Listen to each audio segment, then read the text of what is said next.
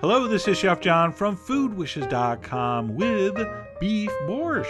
That's right, this spectacularly colored soup is nothing more than a simple beef and beet broth. It's ultra simple to make and shockingly delicious. And I don't even really like beets, and I love this soup. So here is how you make it. So I had one piece of beef shank. You can totally skip the beginning of this video and just use a nice quality all-natural beef broth or something like that. But if you do want to make your own beefy base, go ahead and brown the shank in a little bit of vegetable oil until very well browned.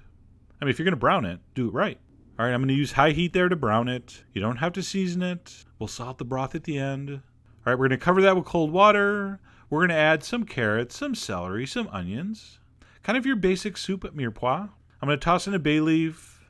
We're going to bring that up to a simmer. And of course, as it comes up to a simmer, we will do the old traditional skim the foam trick. And of course, when it starts to boil, you want to back it down just so you have a nice, gentle simmer. All right, this is one of the soups you really do want to have a clear stock. And the secret to a clear stock, as I've learned you before, is a nice, gentle simmer. So anyway, I simmered mine for about 4 or 5 hours until the meat just was falling off the bone. And at that point, I'm going to take the shank right out of there. It's given up all its flavor, okay? If you want to break up the meat and put it back in, knock yourself out. But if you did this right, that meat should be completely flavorless. All right, if there's any flavor left in it, it didn't cook long enough. Let it go. So that's just personal preference. Leave the meat in, take it out. It really doesn't matter. All the flavor should be in there.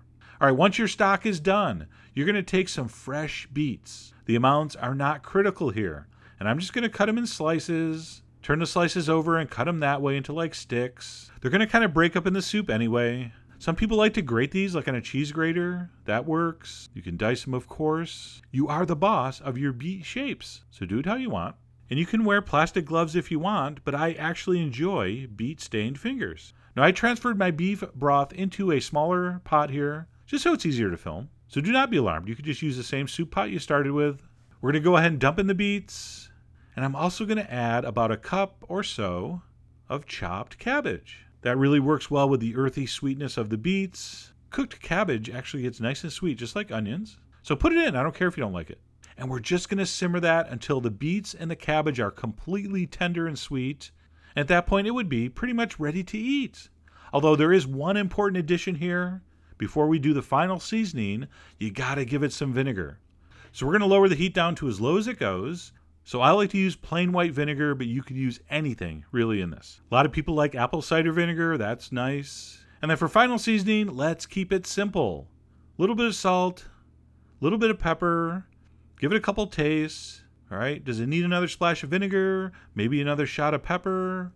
I can't confirm or deny I snuck some cayenne in at the end. All right, so once your beets and cabbage are completely tender and sweet and awesome, and you season with some vinegar, salt, and pepper, etc., you're ready to serve it up in a nice bowl. My grandmother always served it in a very shallow bowl, but you can serve it in whatever you want. Always with a dollop of sour cream. Some fresh dill would be amazing on this. Chives would also work perfectly. So it looks really cool like that.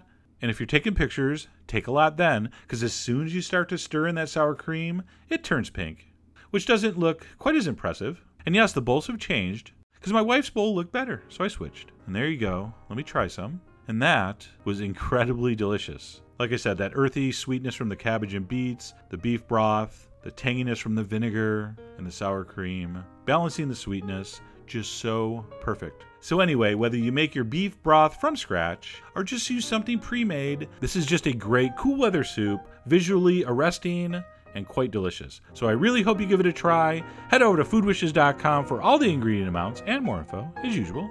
And as always, enjoy.